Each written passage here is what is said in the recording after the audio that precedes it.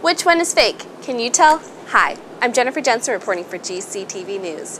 For college students, there's a subject that almost everyone knows about, fake IDs. But what do they really know? These dangerous passports to nightlife can be very risky to have. According to research statistics, approximately 40% to 60% of college-age students have fake IDs, and many don't think twice about it. I wanted to discover why so many students had fake IDs and if they knew the risk of owning them. I spoke first with Georgia College Police. Well, the biggest problem is it's a crime. You can go to jail. As a matter of fact, I can take you out to the Baldwin County Sheriff's Department for presenting me with a fake ID like any of these.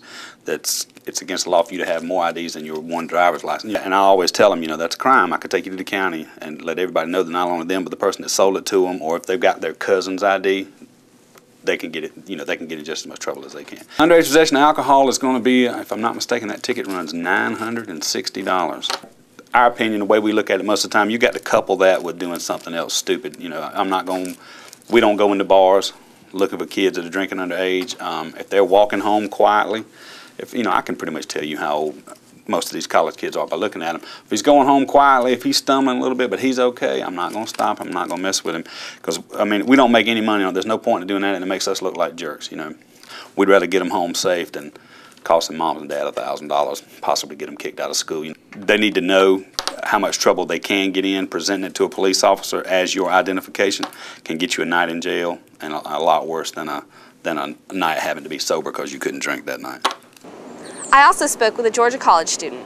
Yes, I have. I have owned actually 2 fake IDs. It was like the cool thing to do at the time. A lot of people were having fake IDs.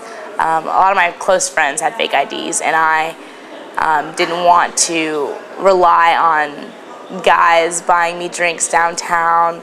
I just kind of wanted to be able to have my own, and kind of have that feeling of maturity, or almost like as an adult, by having a fake ID. So I think the biggest problem with minors having fake IDs is that they almost become too confident with having it.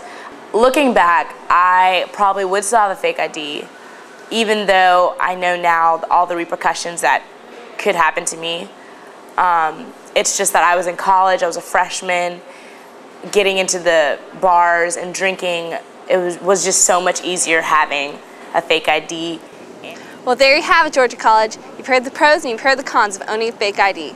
In my opinion, I would just wait till you're 21, but that's just me. This is Jennifer Jensen reporting for GCTV News.